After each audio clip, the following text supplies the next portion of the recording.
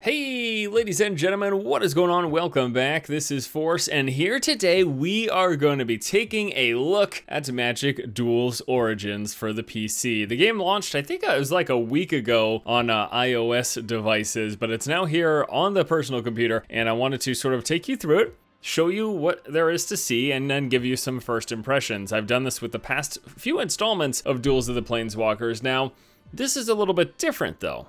Magic Duels Origins, they're sort of taking a different direction. Many would see this as a response to the wild success of Hearthstone on the digital plane, and you know, Magic the Gathering, very successful physical card game, but hasn't been quite as popular in the digital format. There is Magic Online, but you have to purchase all those digital cards individually, making it just as expensive as the physical card game without actually having that product in your hand. And then there's been Magic Duels of the Planeswalkers, which has been, I would say, a successful series in the sense that it provides a casual, much less expensive way to enjoy Magic the Gathering. Well, it seems like they're going to be shifting things up here a bit in Magic Duels Origins. The game is going to be free to play, but with that, in order to unlock cards, you're either going to have to get coins by going through the game's like story mode and training, or just by purchasing them. You'll notice right front and center, this is the first screen you come into when you boot up the game. Access to the store right here. With the store, now we can buy some boosters, and we have to spend coins. As you can see, I've got 30 coins. I finished basically the first training mission, and it gave me 30 coins. And if I wanted to buy one booster pack, I'd have to spend 150 coins. Now we can, of course, big red button right here, get more coins. Let's see how much it is. 150 coins is $1.99. It's $1.99 for a booster pack, and as the price goes up, I'm assuming you save more money. Yeah, you get 500 coins for $4.99. It looks like as you go up and you spend more, you're getting a better deal, most popular, best value, blah, blah, blah. You know how this stuff works. It's a free-to-play game. It's just how it is. So yeah, let's just take a look at it. Let's give you some first impressions. All I've literally done is the tutorial. So one of the first things I'll say before we hop into actual gameplay, you can see me just going into and out of things like settings and looking at this different stuff. Much snappier than Magic, than Duels of the Planeswalkers 2015, 2014. Like, this is actually really good and responsive. It doesn't take, you know, it doesn't sound like a lot, but it doesn't take like 10 seconds to go from one screen to the other. The last installment of Duels of the Planeswalkers, I was not impressed with it in terms of its UI performance. It just wasn't. But this is good. It's moving quick. It's been snappy. I like that so far. So let's just hop in the story mode. Let's take a look at some gameplay here. You can see I've got all these different things. Now this is going to be adding. We're going to actually have real Planeswalker cards here in Magic Duels Origins. That's exciting. If you're not familiar with it, Planeswalkers are just incredibly powerful, unique cards. Well, I guess hopefully we see a Planeswalker come into play eventually so we can take a look at that. But let's hop into first mission of story mode here. See if there's any. Alright, so here you go. Yeah, you can see as I go through the story mode, we're going to unlock some coins. Excellent. So let's do this first one. You lead a small group of street toughs known as Kythion's Irregulars. Together you act as a force for justice and charity in the slums. While raiding an Akroin estate for food, you draw the attention of the city guards. Okay, so gotta watch out for the city guards. Here's my first duel. Welcome to your first Magic Duel. Apply what you have learned in the skill quest to defeat your opponent. So it was just a basic training thing that I went through. I figured no one wanted to watch that. It was like literally how to tap a land. Kind of ridiculous stuff. So you'll notice much different UI here. I think I like it. You know, I've grown accustomed to Hearthstone's just top-down perspective as opposed to the slanted virtual game board perspective where you're going to only be able to see like slightly your opponent's cards and you have to zoom in on them. But it's okay. It's not a big deal. It is what it is. So to start off here, we're going to be some pretty basic stuff. You can see as I look at a card, any unique attributes to it, I'll be able to click right on it like this. A little bit easier to interact with than Duels 2015 was. So if it had First Strike, for example, it would say that right here. I could click on it and get details on First Strike. Last time you have to just scroll through all these different things, which was kind of annoying, but you know, it is what it is. We're going to play our creature animation for it going down. Now, I disabled a lot of the stuff like the combat animations, things that basically just make the games just take longer as it goes through. I just, you know, it's all personal preference. Those are things that you can keep on when you're playing. So let's see what we look. I mean, we've just got some pretty damn basic stuff here. I'm just gonna go for max damage. I'm gonna play our Swift Claw here, the 3/1 creature. Toss that down into play. So again, even just the gameplay interface here, quite a bit smoother than I remember the last installment of Duels of the Planeswalkers being. And it was a huge complaint. Like, you can go check out that video. I was not super impressed. You know, I liked that we were getting more options. They had the draft mode and stuff. I liked that we got to see new cards because it's a new Duels installment. Like, I pretty much just always pick those up just because I like Magic that much and I like to try out the new metagames and all that stuff. But there was a lot about last year that I just didn't think was great. And so far, from what I've seen, I've only spent like 10 minutes with this game prior to starting to record this video. It's just feeling a little bit better, the feel of the gameplay. Things coming into play. I feel like it's less taxing on my system. And it's not because I don't have a good computer, it's just the game was terribly unoptimized, it seems. So he's going to block and kill my 3-1. We're going to let 2 go through. I guess I just have to assume that this first duel is just going to be pretty damn basic stuff. But I at least just wanted to show you some combat, and I wanted to show you what the actual combat interface looks like. So you can see it tells you details about what's going on over here, like it's my opponent's turn. We've got the different phases over here. The main phase, combat phase with attacking, blocking, and then responses, and then there's the end step, and then now it's my turn. It goes to my first main phase, then the parts of combat phase, second main phase, end step. That's what those icons over there are. Alright, he plays an 0-3 wall. He plays a 2-2 soldier. We have got a 2-1 with flying, and vigilance. Beautiful. So this is what I was talking about. You can see here, we can now click on these. Get details. Creatures with flying can't be blocked except by creatures with flying or reach. And we could go back and get details on vigilance. Creatures with vigilance don't become tapped when they attack. So a little bit easier for new players to interact with these things and take a look and get detailed information as to what all that stuff is. Toss that in play. I guess that's what that thing meant. I didn't even know. I clicked on it. I'm not even knowing what it was. So I'll attack with all of these. Only 2 damage is going to go through, and he will kill one of my 2-2s, but at the loss of his 2-2 here. It's what we expect to happen. So he blocks both. Blocks that. 2 goes through. Trade creatures. That's fine. Loving that we've got the flyer here now. So I'm really excited to see the new cards, how this metagame is going to look. I'm especially excited to actually play with some Planeswalkers. I think that's going to be really awesome. And I think we're just going to continue to flood the board here. We should do this after attacking, but, you know, whatever. It's the first mission in the story campaign. Clearly pretty basic stuff here. Just swing with all of that. Vigilance won't tap when it attacks. He's going to block one of them. 4 will go through, bringing him down to 10, unless my opponent has any sort of a response here, which it looks like he does not. Probably, for future videos and stuff, gonna turn down the background music. It's overpowering compared to this animation sounds. I typically like that to be a little bit lower. But you know, first time recording with a brand new game, I don't know what the heck I'm doing. Something I am interested to see, I don't know if it exists, but I am seeing a decisive lack of a timer. So in the past installments, there's been a timer for each of the phases, as well as a timer for your total turn. And I'm not seeing any of that here. We're not seeing any countdown unless this bar is supposed to be representative of something, but I just see it glowing constantly. And I don't see any indication of, you know what I'm saying? So I hope they didn't remove the timer entirely. That would actually be not cool at all, because then players could literally just AFK and sit there forever. Or it could just be a hidden timer. It could very well be what it is. Unless this circle, unless this timer, I'm not seeing it tick down or anything, though. Well, I guess the point is, I pray that there is a phase and turn timer, and that we just can't see it, that they just haven't surfaced it. You know, Hearthstone has a turn timer, and then once you get close to the end, there's a rope. Maybe something similar happens. Maybe something across the middle starts ticking. I don't think it's surprising at all that all prior installments of Duels of the Planeswalkers, as far as I am aware, have cost money.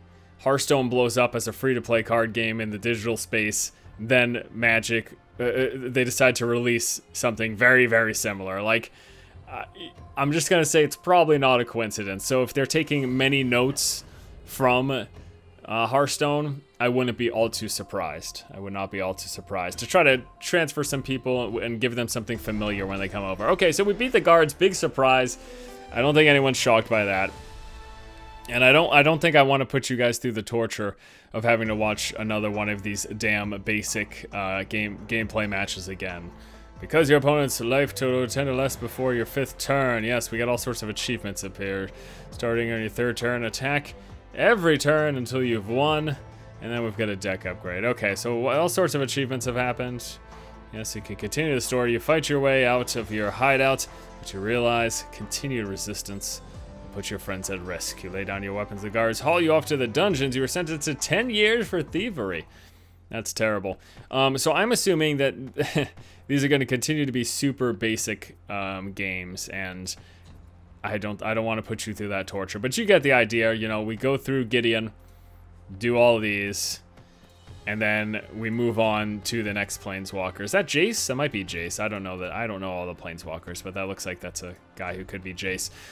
So I showed you the store. I showed you that we could buy boosters, or you could purchase coins, get bigger value by saving whatever, and then you buy yourself some boosters. Wonderful. Then there is battle mode here. Versus battle, play against other people, friends or matched opponents. Solo battle, which you could just play against AI. They brought back two-headed giant, glorious day. Frickin' about time. I can't believe they ever removed that. It's just the best, you know? Why would they get rid of it? But then the deck builder. We don't need to go into that quite yet. I'll show you the card collection. So you can see all of the cards. I can show all the cards that I own. So it looks like we start off with just a basic assortment of the cards of all colors. And then some artifacts here. We got some tap lands, which is nice. Oh, mirror. Ooh, that's very exciting. If there's going to be mirror decks, that's I'm looking forward to doing that. So start off with very few cards, but we just got some basics. I don't think there are any rares in here either. All I'm seeing is commons and uncommons, right? Unless I'm missing it. Nah, looks like, so they give you no rares to start, just a bunch of commons and uncommons, but you can show all cards, and we can see. Yes, there's quite a variety. And I think the total number in the deck is showed in the filter pool, 251. So there's 251 total cards as far as I can tell at the moment. And we're assuming with time they'll be adding more and more cards, different blocks, different themes, fun stuff like that. But yeah, it's just a quick perusal through all the stuff here. And we can make decks. It's not letting me click on it here for some reason, but it does let me click on it back in the versus mode preparation, so we can go back there and just kind of putz around and do whatever. There are going to be quests as well. I have not unlocked them. It seems as though I need to do a few more things in the basic UI. You can see access it by following the trail of sparks through the menu to learn more about the features of Magic Origins. So once I've learned about all the features, which I'm guessing you can see the sparks here in battle mode, and the sparks in my deck, so maybe once I've made a deck. But they're basically going to be quests that you can unlock coins with. So in addition to beating people online, going through the main story, you're also going to have quests to unlock coins to purchase boosters. So there's a deck wizard, step-by-step deck building assistant. No thank you. I'm just going to go with the deck builder. Okay, so add cards, drag them there. So we've got a variety of options. I might just go with White Weenie because I think that'll make the most sense. Or red. How aggressive is this red deck? I guess it could be pretty aggressive. We could also just go red-white. Red-white would be pretty good. Got some options for green. Not enough early creatures, it looks like, for green, though, so I don't think I'd want to go green yet until we unlocked more cards. And I got some fun. Oh my gosh, I remembered Bottle Gnomes. Oh man. Was that Exodus? I'm trying to remember where it was. That card, I saw that played in decks and I enjoyed it. Okay, so anywho, let's take a look at what we'd be looking at if we just built a White Weenie deck. So we can go through the filter here and so wait, are there only 94 cards? I thought it said 200 some odd. There's 98 cards total. Is that really all there is? Because I thought the collection said, I'm not sure. Oh no, these are all the cards we have access to most likely out of the, okay, I see, right, that makes sense. Okay, so anyways, let's try building White Weenie. So we're gonna do 3 Elite Vanguards, 4 of the Suntail Hawks, which is just a 1/1 flyer for 1. Let's see, gets +1/+1 as long as you control an island. Meh. Go with the reprisals to get rid of creatures with power 4 or greater. I might just do 2 of those. Let's go with 4 of these. Enters the battlefield. Target creature gets +1/+1 till end of turn. That's not great, but it's not terrible. Get 4 of those, 4 of those. Let's get 3 of these guys. Who's this? Pilgrim enters the battlefield. You may search the library for an aura card. And just to confirm, those are both auras. So I think we will throw that in there, because we've got a bunch of ores that we can dig for with that. This has got Flying First Strike. It is pretty costly. Put 2 of those in the deck. So that's 26 cards. And we're going to want to get to 40. That's not quite enough. So why don't we go with white and one other color that will also lend to our aggression. We could go red. White-red is a fairly popular combo. So why don't we go with white-red? No, Denizen gets... Okay, he gets pumped up. We get more red creatures in play. Sacrifice this to deal 2 damage. Wait, do I want that? Could put 2 of the Inferno Fists. This is just... I'm just throwing whatever together. I don't think I'd want to take just the 2/1. Well, 39 with dual color. Maybe we just do 21 lands. Maybe I should do 22 lands and I should dump one more thing. What should I dump though? I probably don't need 4 of each of those. That might be... No, let me dump one of these. That 2 red could be painful. Okay, so let's go with 22 lands then. That's what we'll do. So let's filter out, clear filters. Let's just filter lands here. And what I want is the red-white tap lands. Get 4 of those. And I'd like to take a look at my curve and stuff. We've got more white than red by quite a bit. 26 to 12, so that's about double. So we're gonna want about double the white to red with 18. Why don't we go with, we could go with 10 and 8. Why don't we go with 11 and 7? I'm gonna go with 11 and 7. So we're gonna go with 11 of these. Looks like you can't, and this is something that bothered me. I wish you could just enter a number, you know? A lot of this is obviously carryover from the fact that they also are available on mobile. I mean, the game freaking launched on mobile before it even came here, so it's just a bummer that, I don't know, it's just kind of a bummer. Alright, so we're gonna go back, we're gonna, save changes. Okay, so this is my deck. Oh no, we don't want to edit it. Is it just... Go back. Okay, so that's my deck. We'll go back to battle mode. Now that you have a deck, it's time to put it to use. So let's do the solo battle then, okay? We got a deck. Let's start out with a duel. Hit continue to play.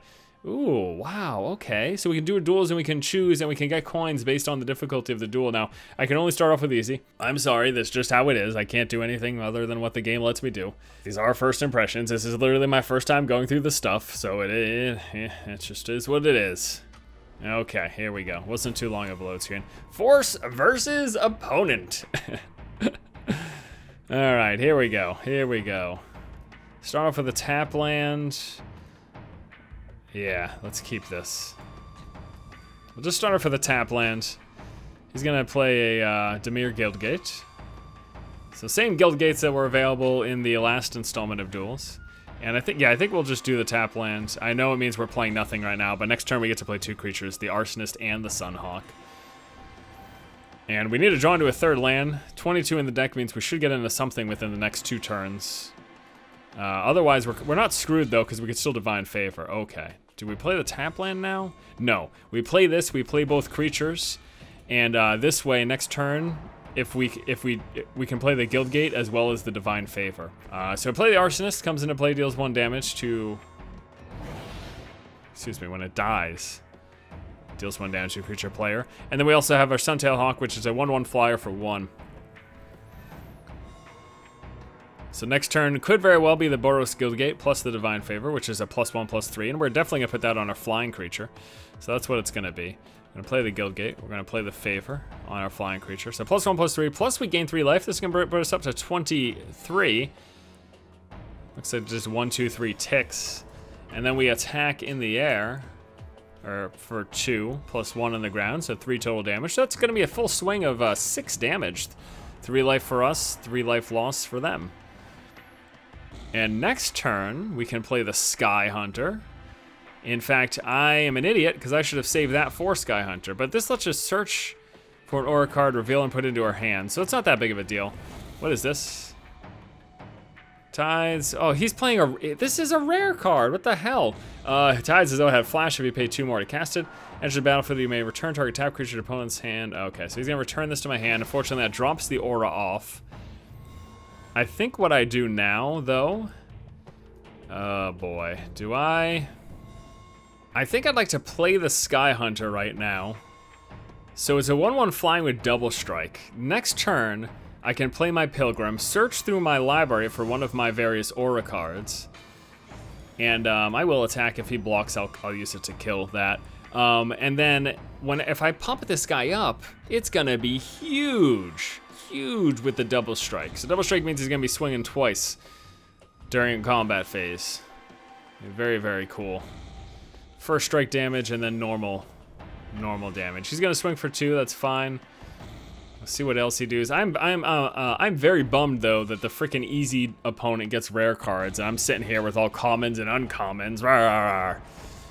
Pay to win. Rawr. Edge of battlefield. Tap target creature opponent controls does not tap during its next untap step. So he's gonna do that probably to my double strike. All right. Well, I guess that's not a huge deal because it's annoying though. I'm not gonna lie. I'm pretty annoyed right now. Let's play the Pilgrim. Enters the battlefield, my search your library for an aura card, reveal it, put it in your hand, shuffle your library. So, whatever gives the most attack value, +1/+2 flying, this is probably gonna be that's probably gonna be it, huh? Yeah, Inferno Fist. I'm probably running way too many auras given that I have these Pilgrims ×4. Like, running the number of auras that I am is kind of silly. Let's just save it for blocker. I'm gonna save it for blocker so I can use it to kill whatever I block with. Oh my god.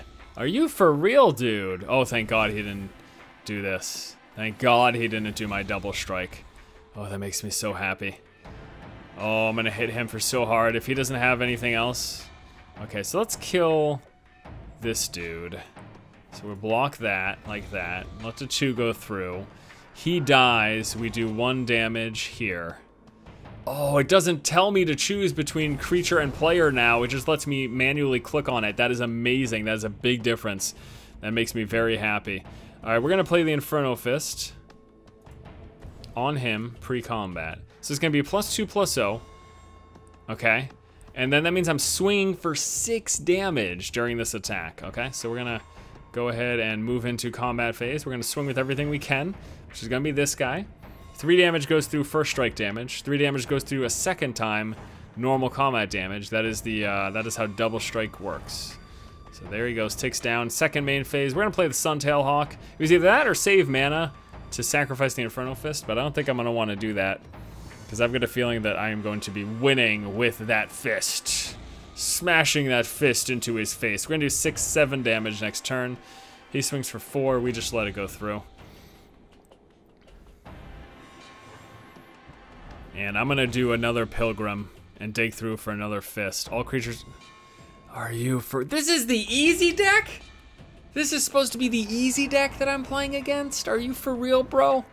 This is ridiculous. Another tap land. Oh my god, I can't even handle it. Let's play the Pilgrim.